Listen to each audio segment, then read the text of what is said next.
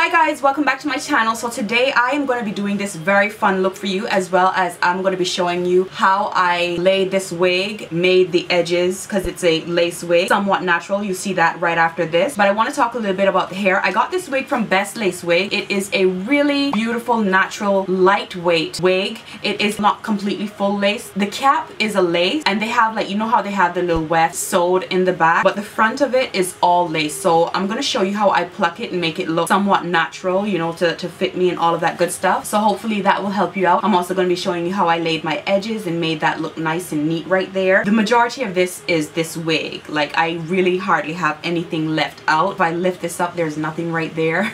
So I'm going to show you how I achieve this. Please check the description box. Everything will be listed down below. The hair is super soft, super silky. There was minimal shedding. I really like this wig. Enjoy it. Now I wanted to show you guys the wig in its natural state, exactly what it looks like. I only have it pinned on the side right here, you know, just to do a little something. That's basically all I did. But I'm going to be pinning this up for my pictures. I'm going to be doing something completely different with this hair for my pictures on Instagram. You guys know I like to really do up my pictures on Instagram, so please follow me on Instagram. And if you want to see what it is that I do to this hair, by all means hop on Instagram and you will see the pictures and all of that. So enjoy it now, because I won't have it like this after this, you know, for my pictures and stuff like that. Anyways, I think I am rambling too much. The hair is super soft, lovely hair. Like I said, I ain't gonna talk too much on hair. If it's on my head, it's good hair. That's all you need to know, okay? I would recommend that you go out and buy this hair. If it's on my head, I would recommend that you go out and buy it, okay? I don't do this just for the money, all right? I mean, you understand? We need to have a trustworthy relationship. If we can't have that, then what am I doing? You see what I'm saying? So anyway, yeah, the makeup, if you want to see how I achieved this look and how I laid this hair, stick around and keep watching the rest of this video. Savannah, I'm coming home. Savannah, we'll never be.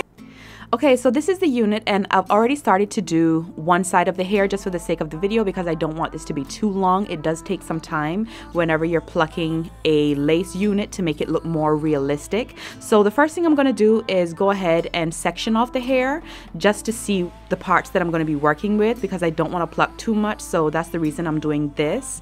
And after I do that, I'm going to go ahead and get my tweezers, and I like to pluck away from me and towards me. You'll see exactly what it is that I'm going to be doing. Like, I comb through the hair. I'm not really, you know, precise with it.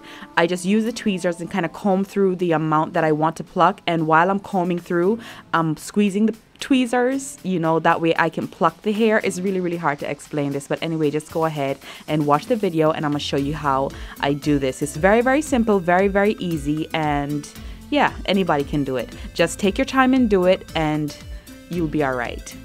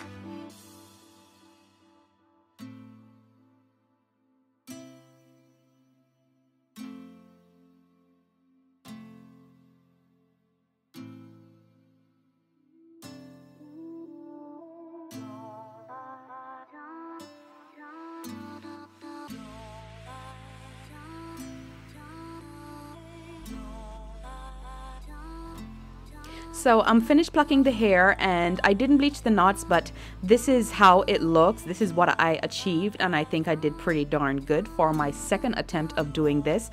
I didn't bleach the knots. If you really want this to look good, I suggest that you bleach the knots and tint the lace a little bit, but I'm way too lazy for that, so I'm just going to be using some of my foundation, and I'm going to go ahead and cover up that area right in the front so that when I put it on, it looks a little bit more seamless. And that is basically it. After that, let's move on and let me show you how I did my makeup. So the first thing I did was my brows, and I'm using the Anastasia Beverly Dip Brow Pomade in chocolate, and yeah, that's what I'm doing right here.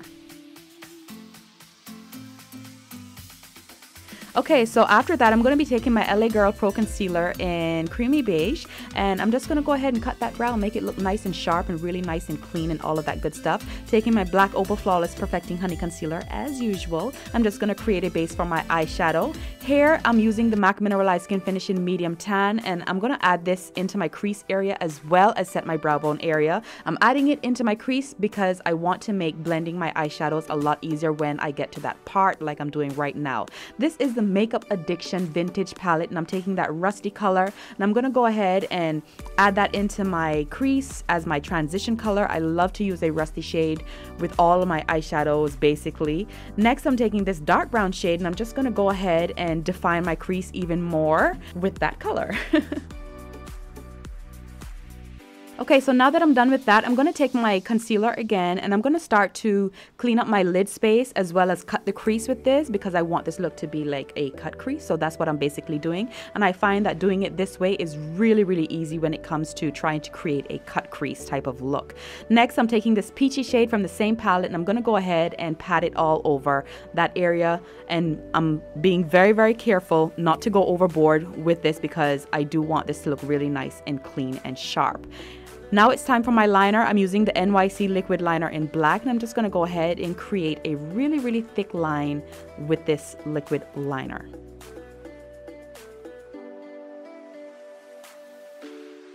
Now for the fun part, for the camouflage effect, I'm going to be using the LA Splash liquid lipstick in Untamed and I'm just going to start to create some shapes with this. I really do like how these liquid lipsticks can be used as a liner, so I didn't have a brown liner, so I opted to use this. Here I'm taking the Lime Crime liquid liner and I'm just going to start to create the green effect basically, and then on top of this I'm going to be taking a green eyeshadow from a Morphe palette just to make it a little bit more on the darker side because I felt like this was a little bit too lime green for me.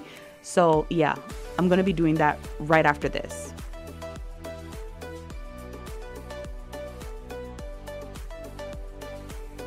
And to help this look a little bit more camouflagey, I'm going to be using another Lime Crime liquid liner, and this is called Rhyme, and it is a fine gold glitter liner, and I thought that it went really, really nice with this effect that I'm trying to create. So yeah, that's what I'm doing. And then after that, I'm going to use another Lime Crime liquid liner, and this is called Quill, and I'm just going to go ahead and darken back up the black areas, you know, make some create some gaps because I lost a lot of the black. And yeah, after that, that's basically it for the liner. It's pretty easy.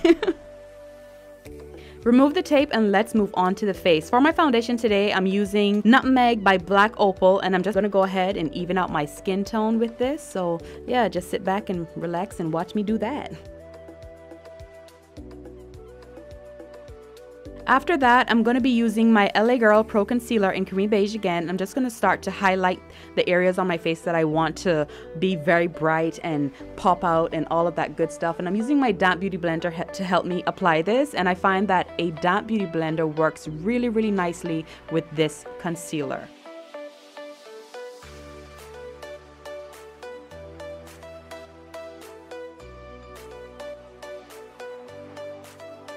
Now to set my under eye area, I'm going in with my MAC Mineralized Skin Finish in Medium Tan, and I'm using my damp beauty blender again to help me, you know, set that area so it doesn't crease and all of that good stuff.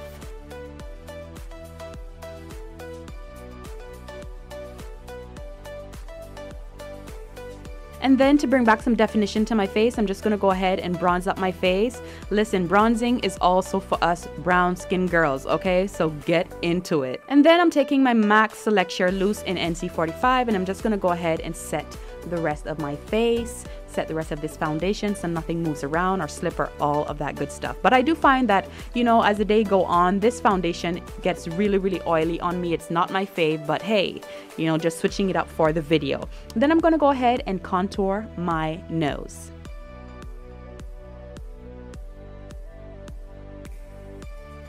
Now to add some glow to my face, I'm using the Becca Shimmering Skin Perfector in Topaz.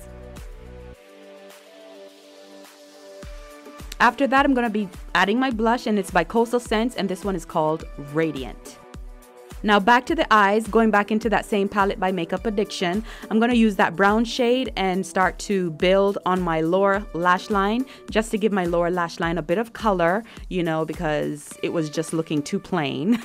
And then for my tear duct area, I'm going to be using the Becca Shimmering Skin Perfector in Opal. These are my lashes. They are also by Makeup Addiction, so yeah, they also have lashes too. I wanted some feathery type lashes, nothing too dramatic like the other lashes that I love to wear, because it would just cover up the effect of the camouflage liner, and that would not have made any sense, okay? Add your mascara to both your upper and lower lashes.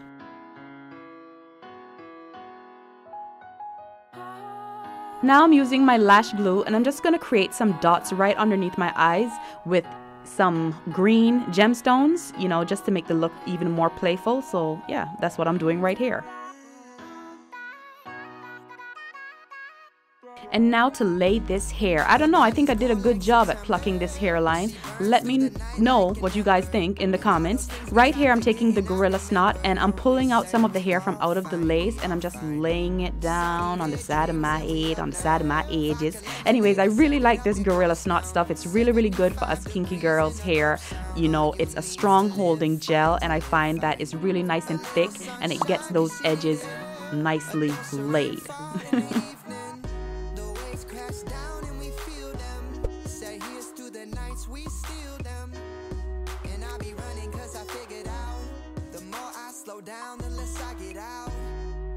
And now for the finishing touches for my lips, I'm going to be using the Dose of Color liquid lipstick in Teddy, and it is a shimmery brownish burgundy color. I really do like this lipstick. Anyways, that is it for this video. Let me know what you guys think of how I did with this hair, and if you guys know of any really good edge control out there, recommend something to your girl, okay? Anyways, I hope you guys enjoyed this video. Thank you so much for watching. I love you guys, and until the next video, bye-bye. Loose cannon, but still it won't fight. No need to leave, spend our whole lives. Another day in paradise. Yeah. I'll be going to November, yeah. Going through the letters that I send her, and thinking about the moment that I met her. Well, I'll be back in due time, in due time. Touchdown, throw off my own two shoes, yeah. Still the same city I've been used to, and all the reckless things that we do keep us young. They're good signs, they're good signs. Take a little more if you need it. Voices of the night won't mislead it. The tide pulls me in, but it takes slow. Here's to the nights we let go, and I'm hoping that they figure out it's all about the scenery along the route. No fears and no problems. These moments are so kind, they're so kind.